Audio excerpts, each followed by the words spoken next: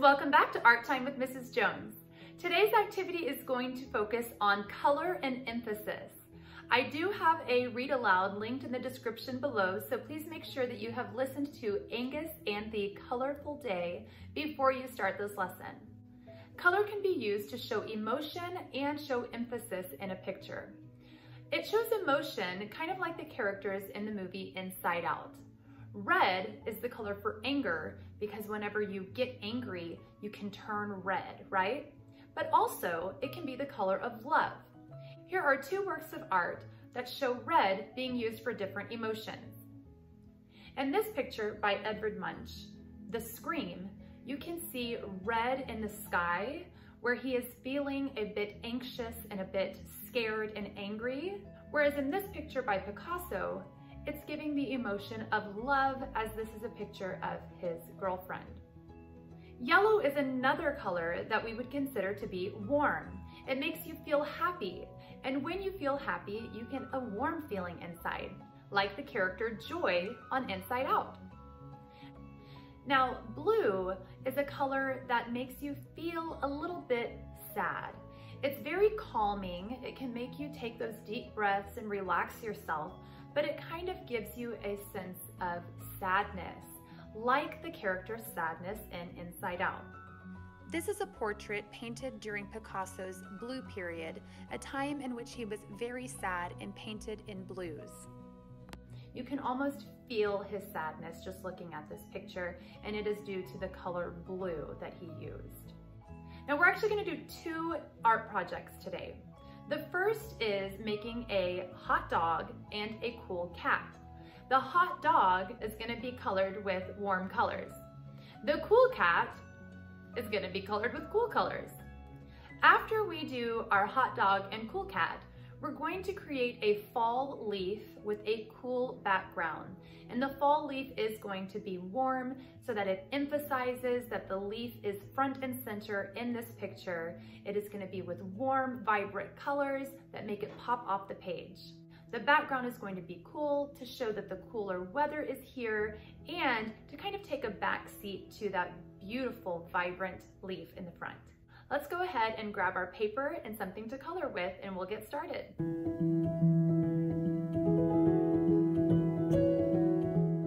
All right, guys, today you are going to need a blank sheet of paper and something to color with.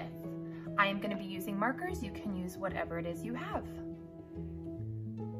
Now I'm going to start with my paper vertical, and I'm going to fold it in half.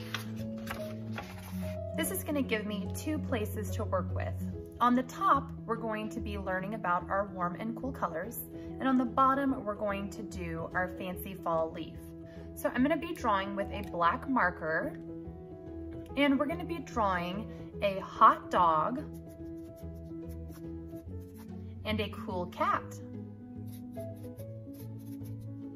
So on this side, I'm going to draw a simple picture of a puppy. If you would like to draw a dog along with me, you can, or you can draw your own.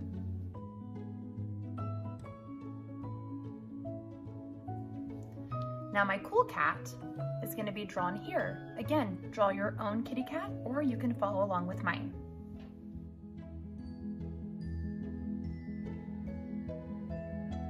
All right, so I have my hot dog and my cool cat. Now it's time to start coloring. My hot dog is going to be colored with warm colors. So if you listened to Angus and the Colorful Day, you will know that our warm colors are red, orange, and yellow. So I'm going to color my hot dog red, orange, and yellow.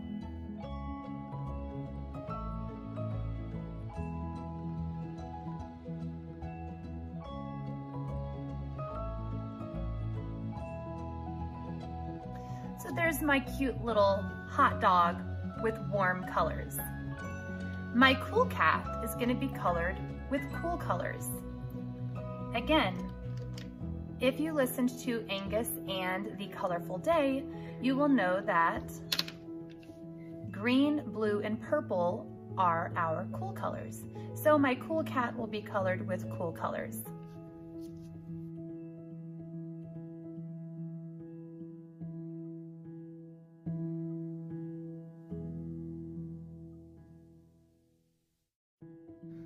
All right, so here is my cool cat.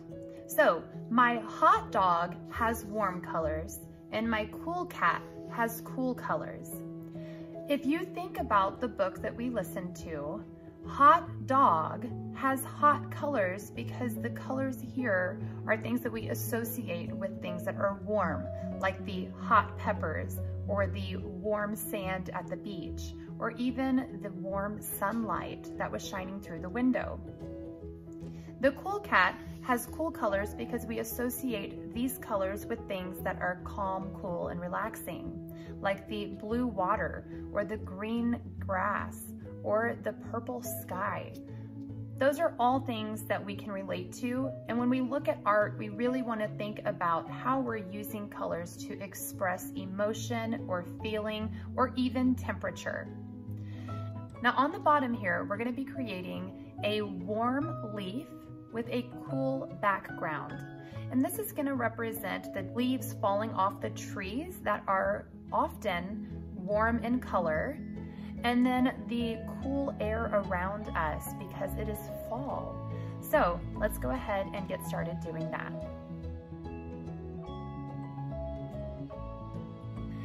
I am going to show you one leaf style here, but feel free to draw any type of leaf that you might want.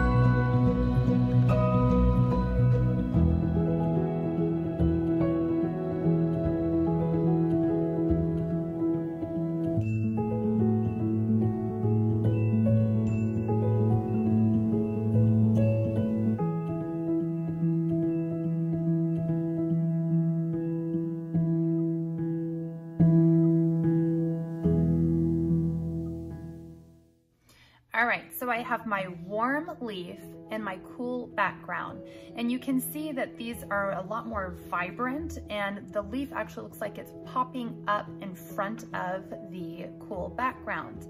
Whenever you are making art, you can always use color to show emphasis, to make your eye move to something specific. Whenever you are wanting something to pop out, you will make it in warm colors. If you wanted the background to pop out, then you would do it in the reverse. So this is our hot dog, warm leaf, cool cat, cool background art masterpiece. All right, guys, that is it for today. I cannot wait to see what your hot dogs, cool cats, and fall leaves look like. So please make sure you share your creations with me. And until next time, stay warm and keep creating. Love you, bye.